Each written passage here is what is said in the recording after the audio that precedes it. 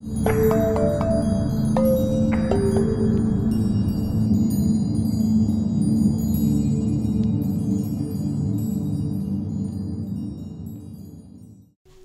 right, Jason Rona back here. We're in the JConcepts garage. We're here today again with Fred Reet. Fred, we just came back from another great RC monster truck race. Tell us about your trip up to Missouri and what we were doing up there. Yeah, another 1,000-mile trip logging on the JConcepts van. Good thing it's a good Ford product. We can get there and back. But yeah, headed up to the JConcepts King of the Monster Trucks up in St. Louis, Missouri. Actually, Fenton, just outside of St. Louis. And a real unique race. Yeah, I mean, the guys there with the Trigger King Club, they got an agreement there with the Vinyl Image Graphics building. Right. We set up inside there, and I know when we arrived, they had the track quite set up already. It looked nice, and the appearance was good. You came in, got your scoring set up, and you and Doug were there on the mics and running these qualifiers. And you know, honestly, I was pretty impressed with how quickly we got through qualifying. And yeah, basically it was a little bit more relaxed for the competitor because we didn't have to pair up everybody exactly. You know, everybody could just come up, lay down a time, get their time recorded. Yeah, because once you get the brackets, you know, we went over it. The bracket racing's a little different than you know, traditional off-road racing we do and everything like that. But with the brackets, you know, you set it up according to times, and then you roll from there, right? We had many different events. You know, we talked about, we had the classic retros, we had outlaw retro, sport mod, pro mod. But let's talk a second about the classic retro class, which is, we have one of the trucks here in front of us, which is one that we built. And tell us about, you painted up this body, got it ready. I worked on the chassis, and how did this thing come together? Yeah, it's a real nice piece. You know, it was something, I guess, you came off the cuff of, you know, wanting to try and do this body, you know, with our 79 Ford and our racer back and the visor. It kind of works really well. I mean, the visor and the racer back wasn't particularly designed for this body, but it works. It, you know, tapes right on there and it looks legit. You know, the Michigan Off-Road Center decal package that we had created for it, you know, makes it look like the 1-1 truck. Yeah, I mean, honestly, you know, I bought this truck from Jamie Grun. It's one of his Grun chassis, and we got to the point where we wanted to mount this body. Right. And we're like, hey, we want it to sit a little lower. We wanted to come up with our own body mounts. We came up with this idea of, you know, making the cage part of the body.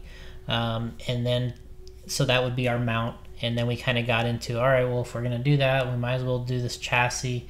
Then if we're going to do that, we might as well add the shocks. And, you know, then it just keeps moving on. We made the radio tray and a tray for the battery. And then, you know, we did some 3D printing. And then while you started making that drive up there, AJ and I put the truck together. And then we brought it up there. And then we had a finished product. Yeah, it came out to be a really nice piece. I mean, it handled really well. The suspension actually works on it, which is pretty amazing to me. And yeah, I mean, it proved itself in racing. Yeah, we had an interesting course there where we, you know, kind of like almost like the old Pontiac Silverdome days where they pull the sled, you do the 180-degree turn, you come back over a set of cars, or 2 sets of cars, and then a finish line. And it looks really small when you walk up to it, but when you actually race, it doesn't really feel like that. You know, it happens so fast, but at the same time, it's very similar to what you would do or what they were doing back in those 80s time period there at the Silverdome. Right, and you actually had to depend on a pit guy. You had Matt Stoltz in there unhooking you from the sled, so if he slouched a little bit, that could have cost you. And then we got to see Tad Goad's Awesome Kong. He competed with it for the first time, and it was really more of a show truck. But it worked really well also. Right, and it's really the first proving ground for the Golden Year tires that you have on that thing. Yeah, I mean, with the shape being a little rounder, I think what ends up happening is you get sort of a nice feel going, you know, through turns, and some of the other race tires are set up for forward acceleration and sort of that straight line, all out, you know, gusto to the finish. Right. But, you know, these are meant for nice smooth turns. And the blue compound, like I ran on this particular truck, they're really soft feeling, and they just had a nice plush feel to them over the cars and rolling through the concrete and carpet transition. Right. You know, where the suspension package in these trucks kind of lacks, the tires kind of help absorb some of that impact. And then kind of moving on, you know, we did that class, and then we got into the Outlaw Retro, which was probably my favorite class of the weekend, just doing basically a clodbuster. We added a bunch of weight, which was the rules there that weekend. They had it set up at 9 pounds, which, you know, I didn't really think about at first, and the guys brought it up, and, you know, we were like, man, we got to add a lot of weight to this truck to get it to be race legal. We also went with the motors that they spec'd out for everybody, and the battery, you know, that they wanted you to have, the limitations on the battery. So a little bit of messing around there to get the truck completely legal in the Outlaw class, but in the end it really paid off. Of course, you did another nice job on the body, the Bigfoot 4 Louisville. You got the pink light covers, you know, the KCs on top, and a lot of those little details. And such a big part of those trucks in those days, and able to incorporate it into that class and actually run them in a Outlaw Retro type class was pretty fun. Yeah, when you see them going around the track from 20 feet away, and it kind of looks like the real deal. I mean, they're not exactly like a real monster truck underneath, but when you're seeing it, hey, that's Louisville Bigfoot. Yeah, exactly. And we had some great results in that class as well. Matt Stoltz kind of got off. I mean, he was probably the hottest driver there at the event in the racing. He TQ'd the Outlaw Retro. He had both of his trucks really cooking. The Pennsylvania Mountain Monster was one of his, and then he also had his other truck there that worked so well in qualifying. And I mean, he was high qualifier and with both of his trucks. Yeah, he takes it really serious, and that's really neat to see. I mean, some of it, you know, it's a leisure to come out and have fun, kind of a hobby, but you know, he's out there. He wants to compete. He wants to win. He wants to bring some hardware for JConcepts, and it's great that he takes it serious, and you know, he puts the time in and he gets the result. And then in the end, both Matt and I got to the finals. He ended up faulting out on a jump where he didn't get, you know, both tires over the jump section, and his run, he got a penalty, so I ended up getting the overall win there with the Bigfoot 4 Louisville, and of course running the Golden Years tires again. But we switched to the gold compound, which we felt was better on the concrete. Right. Yeah, worked really well. I mean, everything was kind of hooking up. Everybody was handling. You know, we spent a lot of time testing these trucks, and yeah, we got the suspensions to work. I think a lot has to do with getting the suspension to work on these things to get it around the track. So we did the sport mods, which I actually really enjoyed the sport mod class on that track. You know, being limited on traction on the concrete, the way the track was kind of set up, a little tighter. I thought the way the power was in those trucks, you know, because they have a limit on the horsepower on the sport mods, and I really thought that they handled the track pretty well. What did you think watching the sport mods? Yeah, I mean, speed isn't everything. I mean, you can overpower a track where you got to dial out some horsepower. I mean, we'll get to the pro mods here in a second, but yeah, I think that was probably the most competitive class. A little bit more evenly matched with the motors. Comes a bit down to, you know, a driving skill, and it just had enough power to where it didn't overpower the track. I mean, overpowering the track is, you know, when you throw it in the turn, you get on the gas and the truck spins out. That's not good racing. You want to be able to control the horsepower. So yeah, a lot of good, real close races. Some of the fastest times of the day were turned in that class. Brandon took big advantage of it and got a great win there with his Warpath. And he has it basically looks like a Trevor Adamo vehicle. Right. With the way the body and the chassis and everything is. And it makes you think that's actually his truck out there. Yeah, he was running the Wildflower paint scheme. I'm sure Trevor had some sort of involvement there, and I'm sure he's glad that we're plugging it for him. But yeah, it's he looked really good. I mean, he was very consistent all day long. And, you know, so we move on from there. We hit the pro mods, and this is where you kind of feel like this is like the big boys come out, you know. Right. We got 50 plus trucks in that class, and which is a deep field for the monster trucks. And as you mentioned earlier, running them through qualifying, you know, and then you go into eliminations. And this was the most difficult one for me personally to race in, because I felt like the traction and the power of the trucks were way different. Right. And it was actually very hard to drive the trucks because they didn't really want to do what you wanted them to do. But again, Matt Soltz was on fire with in qualifying. He started off with Superman and put in a Superman run right away. We also brought the new body, the 2005 Ford F-250, the plane jump truck, the Bigfoot logo on there, and painted by Dan Wyatt. That was my other race truck, and that was on the Chaos chassis. We had many other guys, Josh Rhodes and all these guys. They're making it through the brackets. They're doing a good job. Yeah. Bobby C had a lot of trucks out there doing well. We got through the eliminations. I kind of got there to the quarterfinals, semifinals, and that's where you kind of met up with all of Matt's fast trucks. And then Mo had his trucks down there, and when we got into those brackets, and Matt eliminated my Bigfoot 21, I believe, with one of his Bigfoot cube trucks, and then we got down to the final four, and it was my gold Lucas Oil truck, Matt's Superman. We had Mo, and then we had Matt. So Matt had two trucks in the semis. I had one truck. Mo had the other one, and then Matt got in the finals basically against himself. Right. And took a first and second overall. Yeah, looked really good. And then once we wrapped up racing, it was tear down the track and set it up for freestyle. Yeah, the guys hopped on it. Bobby C and all the guys, they really hopped on doing the freestyle track and moved everything around and had a really big course. Yeah, it was tremendous. I mean, the ramps were huge, big layout, a lot of jumps, a lot of stuff to do. Yeah, so, I mean, I kind of broke out another truck there. I had my Warpath with the Overkill body on it that we've been kind of preserving for quite a while. We kind of got that truck running again. I was like, all right, we'll try it in freestyle, see how it goes.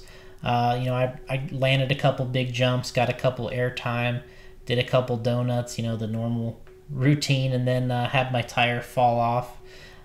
Just a mechanical problem on my side, but it was fun. Bobby C laid down a lot of good runs with his trucks.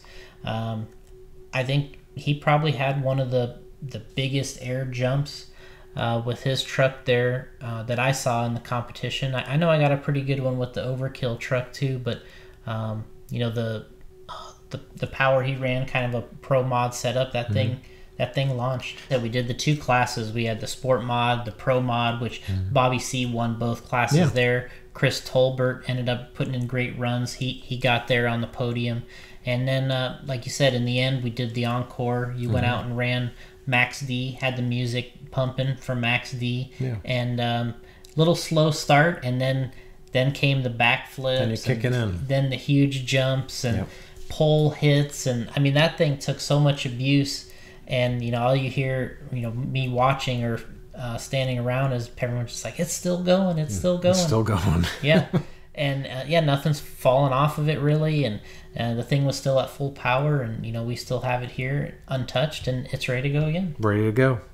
Kind of to finish off that particular event, we'll go over, some of our new products that we showed out there, which the big one was our 2005 Ford F-250. Right. We talked about it earlier. It was one of my race vehicles, but it was really more of a show truck with the body painted by Dan Wyatt. Went through, got the legit decals on it, so it has that plane jump look of the Bigfoot truck from the late 90s, which was, I believe, 1999. And that was actually one of the prizes at the event. We gave away that body to each of the entries, the drivers that signed up for the event. So we brought in that new body, unreleased, made just for the event. Had one display on my truck. Bobby C had one on Joe from Vinyl Graphics vehicle, but it was a brand new body. Yeah, brand new body. It was a real treat for those guys. Everybody kind of likes getting something for free or as a prize, and with the entries, everybody kind of got one there, and yeah, it's really neat. And then we, like you said earlier, we debuted. We had the Golden Year tires out there. We got 2 wins with those. Yeah. And you talked earlier about the looks, the performance, that round look, and adding that to the event for us was big. And then we kind of teased a little bit on the new JConcepts tire that we had on one of your old Mutant trucks there. Yeah, Cody Saucier just paying homage to him. He's a really great guy, and helps us out a lot in the background. And yeah, I wanted to dress that thing up, just like his ready Monster Jam truck. And yeah, that's ready for its next performance. But yeah, it looks great. Now it's the total package and the finish to its look, and we'll really look forward to the World Finals coming up next year with that truck. Yeah, I mean, we got a lot of cool new things. We wanted to show those 2 tires at the event, bring that body out to show, and it's just that opportunity comes at those events, and it's a lot more fun to gear up for something like that. Right. Yeah, the fans can really relate to it. That's kind of the look that's going out there right now. So yeah, anytime you can make a scale kind of representation of it, people can get into it. It's like, wow, it looks like the real thing. And you've built a lot of them here. We talked earlier. We got the Capital City. Mm-hmm. You've worked on just about every one here. The ones that you specialize in that you like to drive. The the JConcepts conversion, right, for the Slash 4x4. That's the one we always do the freestyles with, mm-hmm, at the events that go over so well. And the other day you got an interesting phone call based on all these inside looks and different things and the builds, and right, and we had an interested party that was interested in building up a new ride. And tell us a little bit about this phone call that came in. Phone call from my good friend Ryan Anderson. He sees our videos and stuff going out, and he'll see me burning it down with the RC, and it may not be as a spectacular performance as he could put on in Son-uva Digger, but anyway, he gives me a phone call, and yeah, we got a little project cooking here, and we'll let everybody know about it. Hey Ryan, what's going on? Hey, what's going on, everybody? What have you been up to? Just actually at a big mega truck race right now. Okay. Here to watch Teeny and Bog Hog run this weekend, so I'm super excited about it. But to be honest with you, the thing that's really on my mind is this project, man. Okay, what's cooking? Well, so my son Ray's, he's 4 years old, and he's a fan of anything with a motor. He loves it all, and for honestly about a year and a half now, he's been on my back. Dad, I want an RC car. Okay. Dad, I want an RC car. So I tried with the normal ones you buy from the convenience stores and this and that. And he doesn't even call those RC cars. He kind of knows it. He knows that already, huh? So basically, I need your expertise, man. I want to make a truck for my boy. Okay. That he can grow with, that he can have. He's going to handle good. It's going to take him probably run into the wall, into trees, all that stuff. But one of the main things is that he says it has to be Bog Hog. Okay. He's going after Weston, huh? Yeah. He wants the Bog Hog identity. He's all about the Bog Hog, and he's seen Weston's Bog Hog RC car. He freaks out over every time he gets it, he sees it, and he says, Dad, I want an RC Bog Hog. I want a Bog Hog RC truck. Okay. He loves on the tires, the Flame King tires. He thinks they're awesome. So, I need you to lead me in the correct direction to make sure that my boy's set up with the best stuff. I mean, it should be a fun thing. I mean, yeah. We got a lot of different trucks here, but once you get the Andersons excited about something, they're ready to burn it down. Yeah, right? They're all in. Let's build one and burn it down. So that's something to look forward to. Yeah. And the other thing we have is we got a couple events coming up. Tell us about where you're going to be next on the monster truck side, and I can talk about where I'm going to be. Yeah, the International Monster Truck Hall of Fame up in Indiana. Mm-hmm. We're going to be heading up there. We have our little display setup that we always do with the RCs.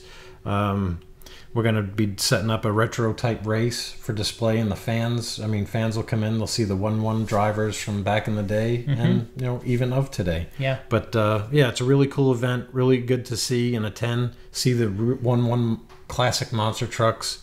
See the drivers. Come and compete with an RC truck, and then we'll cap it all off with a freestyle, and I'll be bringing something. Yep. We'll be bringing that freestyle to the table. Oh, yeah. And personally, I'll be over at the World Championships in Australia. We got a big IFMAR Championships for 1/8 scale buggy. It's been 2 years, and we're ready to get it on again, this time in Australia. Big field of racers out there. Hopefully we can bring back some trophies and some awards, maybe have some of those inside looks to look at. Yeah, need the podium. We'll see what we can do out there.